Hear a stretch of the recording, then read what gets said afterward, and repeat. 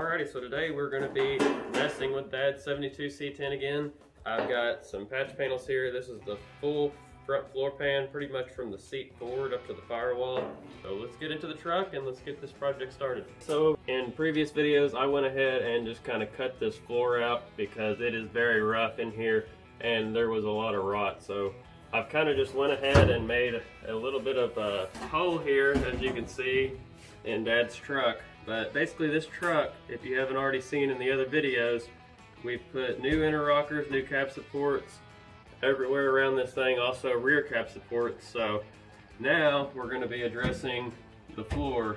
So we're going to just kind of tie into this old structure over here and then just cut out our perimeter, get our patch fit up in here. So that's going to be the first thing, kind of roughing this thing in and finding a place, or I guess a home for this thing. I'm gonna get in here, just kind of feel around and see how high up we need to go in this panel. It's pretty rough on up in here, so we'll probably just go ahead and just about utilize that entire panel. So as you can see, hopefully, this panel, the way it is right now, it kind of almost has that inner rocker built into it. So that's gonna be something we're not gonna be utilizing since we already welded in these new inner rockers. So that's going to be kind of the first thing be trying to get going here.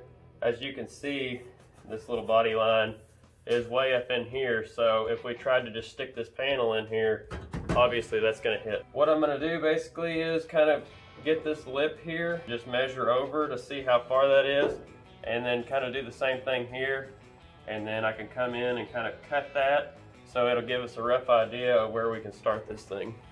Alrighty, so like I said, I'm just going to measure over from the inner rocker here to this rain channel, or whatever you want to call it here.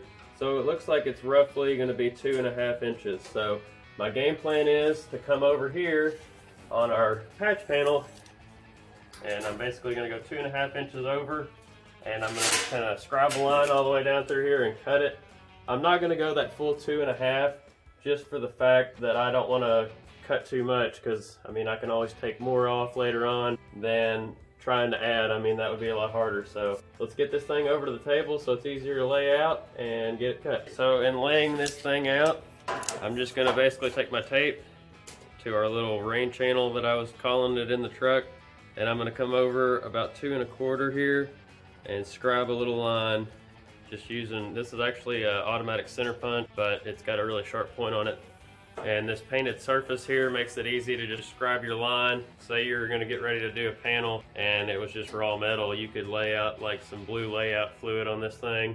That would help you see where your line was. Alright, now that I've got this rough scribe line, a little tip that I kind of maybe just came up with right now on the spot, but what I'm going to do now is go and get some masking tape and actually lay this across here. That way, like in this void where it's kind of hard to get into with the scribe. I mean, you can get into it, but you're liable to walk on either side of this thing. So I'm gonna run and grab some tape, and we can tape that line straight, and then hopefully that'll give us a good cut reference.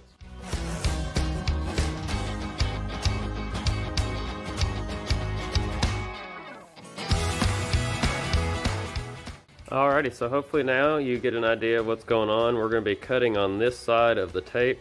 Just basically going to be running all the way up along this, and then that way we can get this panel in and get a little bit closer. I'm going to be using these aviation snips. Down in here in this little valley, I'll probably maybe end up getting something else, but for right now I'm just going to start with these aviation snips and start working my way.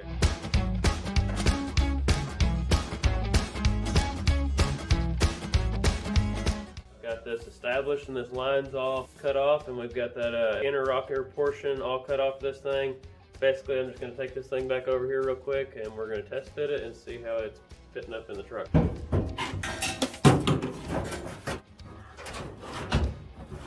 Now that we're able to kind of see where this thing is going in, we can see now that it's all going to be covered with this patch, which is great. Line it up. So now we just got to start kind of roughing this thing in, laying out a little bit of lines and cutting a little bit of this old metal out. Viewing this a little bit inside the truck, I'm going to go ahead and knock this little flange here off so I can get this thing fit inside the truck just a little bit better. But just basically like we did on the other side, I'm going to take some tape, make a cut line, and then get this thing trimmed up and then fit back in.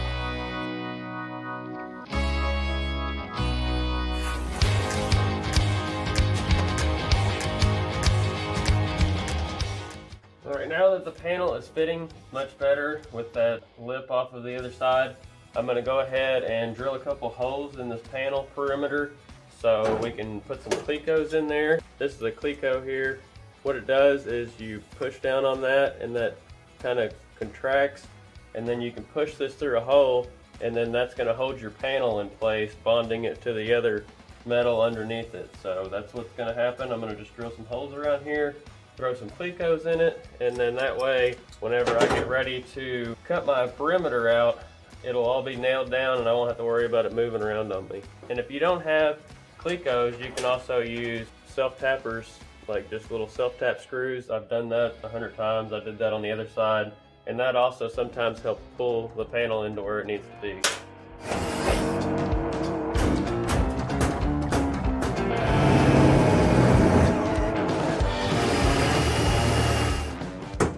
So now that I've got 4 of these clecos holding this panel down, you can see that it's not wanting to move around and it's right in the shape that we need it to be. I did bump this thing around a little bit with this mallet here, and I mean, no matter what panel manufacturer you go through, they're all probably going to be just a little bit off. They're not going to be perfect. This is an old truck. I mean, the body's probably tweaked a little bit, so don't get frustrated if the panel's not just exactly the way it needs to be, because I mean, you can manipulate that thing enough with a hammer or something like that to get it to where it's going to be good enough. So now what I'm going to end up doing is coming back through here and scribing my line, and then I will probably just go ahead and make the truck metal fit the patch panel instead of the other way around, just because, I mean, other than this metal right here, everything else is kind of old and nasty. So that's my game plan. I'm going to go ahead and get this thing cut out, and hopefully in the next scene we'll be fitting this thing in for the last time.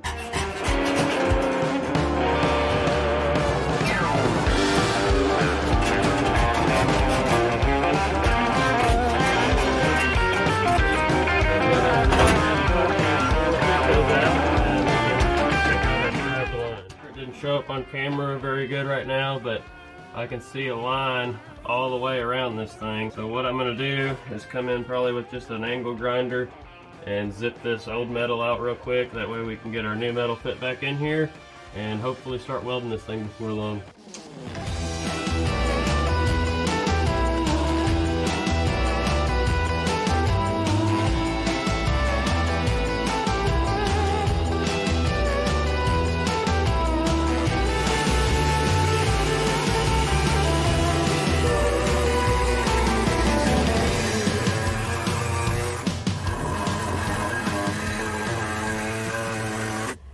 Gonna get you guys in here and just kind of show you what happened whenever I cut everything out and what I did to prep a couple things, because there is a pad down here that you're gonna want to spot weld your panel to, and also a rail. So that pad that I'm talking about is right here, and I cleaned that up a little bit, and I'll probably do it just a little bit more before I'm finally done. Also right in here there was a couple spot welds I had to pop there, and then back here there's a couple spot welds from the factory as well. So when we go back, we'll be spot welding to this brace, this pad, and also that one, and then also your mount right here is going to be getting a couple spot welds, as you've seen I did on the inner rocker here. Now I'm going to throw that thing back in here and let's see how close of a fit it is.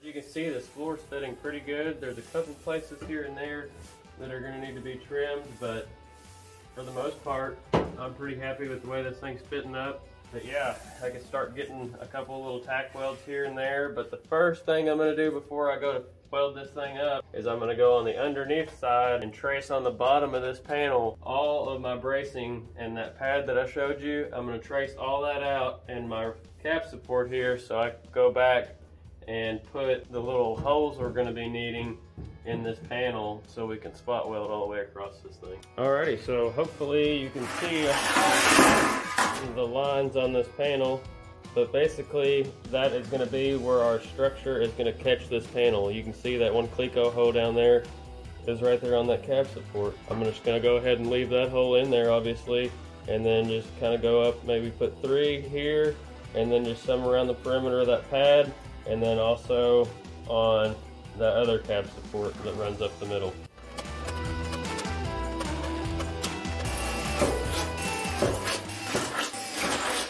Alrighty, so it's day 2 in the shop. Yesterday we were able to get the panel fit in and all that good stuff. Today we're going to be filling in all them spot welds with weld and then going around the perimeter of the patch itself and getting it glued in. Alrighty, so the first thing I'm going to be doing, like I said, I'm going to be welding all of these holes up, and the panel's fitting pretty good. This seam here is really nice, and this one also. After I do all the welding and stuff, I'll have to press this one down and kind of just go along here and make it fit as we go. So I'm going to grab the welder and we'll get started.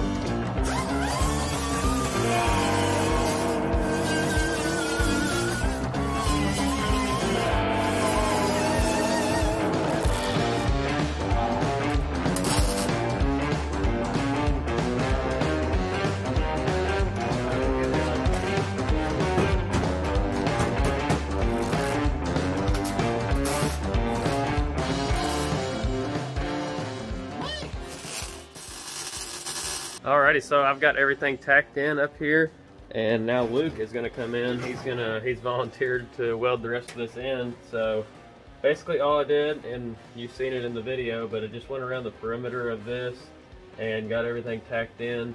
We didn't hit many of these spot welds just because we were mainly focusing on the fit up on the other side over here and all that good stuff. So Luke's, like I said, gonna come in here, hit this, and I'm gonna try to get to work on something else.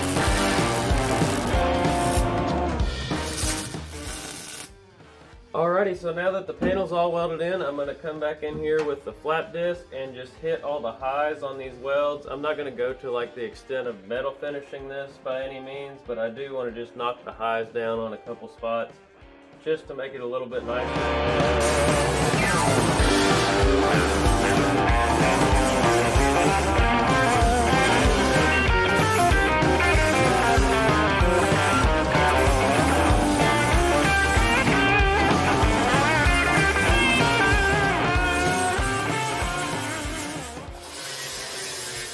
Alright, so that's pretty much our finished patch. I just kind of went around, like I was saying, and you've seen in the video clip, I just kind of went around this thing and cleaned up the welds just a little bit, but that's basically how I'm going to leave this thing. You could go on to just hit everything with 80 grit and get this thing really smooth, but it's going to be another one in the books. Hopefully you enjoyed it. Dad's truck is another step closer. I know I keep saying that. It feels like it's never going to be here, but hopefully here before long it'll be on the road.